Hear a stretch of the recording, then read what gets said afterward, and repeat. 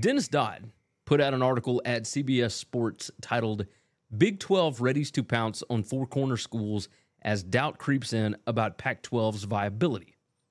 Now, I highly recommend that you read this. The link is in the description on it. There is a lot going on here. It opens up talking about all the ways that Brett Yormark, the Big 12 commissioner, has tried to spruce up this week's Big 12 conference tournament for basketball, and the ways that they're attempting to boost the entertainment aspect of Big 12 basketball.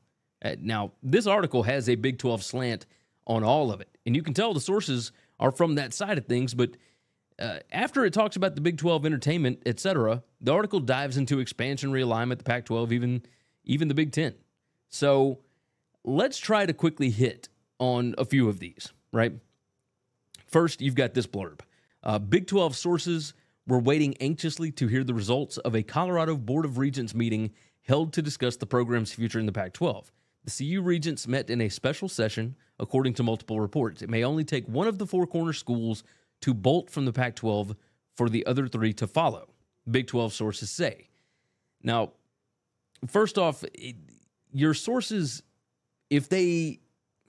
why are they waiting to hear what's going to come out of this Board of Regents meeting? Like, who are you exactly talking to? Like, there's a part of this article that says that the Big 12 is in contact weekly with these schools. If you're in contact with these schools, why would you need to wait on what they have to say? Like, you should already know what they're going to say in this meeting, in these meetings. Excuse me. It moves on. Kansas coach Bill Self and Kansas State coach Jerome Tang talked about wanting to get Arizona into the Big 12 for basketball. Tang referenced all four corner schools as being a natural fit for the Big 12.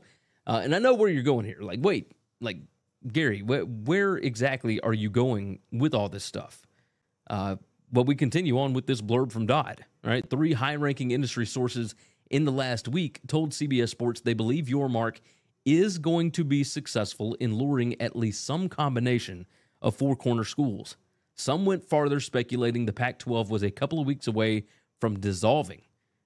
Quote, the dam breaking, in a sense, one source said. Now, my first thought on this, like, who are the high-ranking industry sources? Like, are we talking ESPN or Fox execs, or are these Big 12 guys that are just towing the company line? I think that would make a huge difference in how realistic this looks. If ESPN and Fox think this is about to fall apart, that's obviously not a good thing for the Pac-12. But the article continues. It goes on to discuss Oregon and Washington, who would possibly be left in no man's land if the four corner schools leave, while Oregon and Washington still don't have Big 10 invites. Now, from the article, it says, the future of the Ducks and Huskies as members of the Pac-12 may be tied to outgoing Big 10 Commissioner Kevin Warren. There are indications at least one Big 10 media rights holder won't engage in expansion talks until Warren officially leaves the conference for the Chicago Bears on April 17th.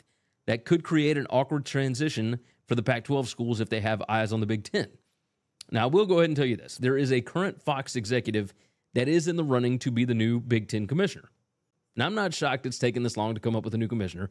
The schools certainly want to make sure that they've got the right person for the job, right?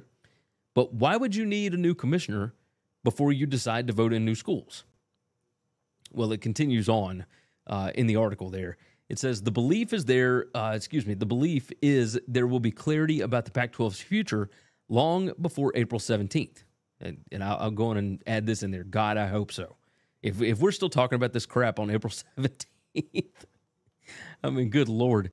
Anyway, it continues. It said, what will happen to Oregon and Washington if they are in a sort of purgatory awaiting their conference fate? They were near the top of Warren's list as he pushed the Big 10 for further expansion after the conference finalized its new media rights deal in August. Back then, Big 10 athletic directors and presidents were against such a move that would have included Stanford and California. Now, without Warren being around to push for those schools, it may work out to their advantage eventually. It says the Big 10 has yet to announce Warren's replacement. Now, this is a bit of a bombshell, right? Like, Warren leaving the Big 10 could actually help Oregon and Washington because Kevin Warren the Big 10 didn't want Stanford and Cal, but Warren wanted all four of them. Am I reading this right? Like, what computer simulation are we living in right now? Like, maybe you guys can correct it. Toss it in the comments. I want to know what your thoughts are on this.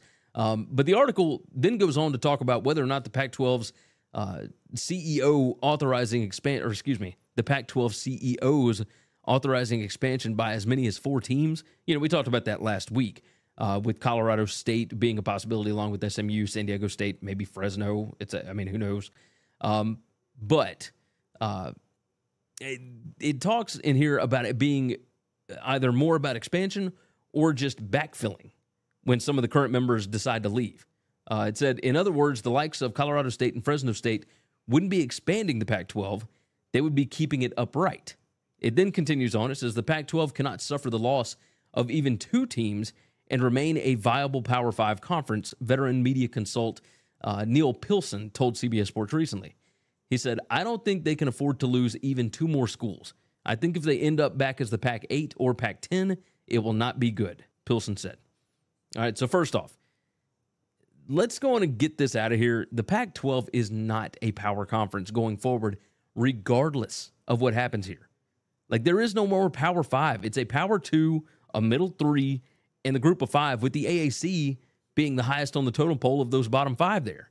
The AAC is closer to the Pac-12, Big 12, and ACC than those 3 leagues are to the SEC and the Big 10.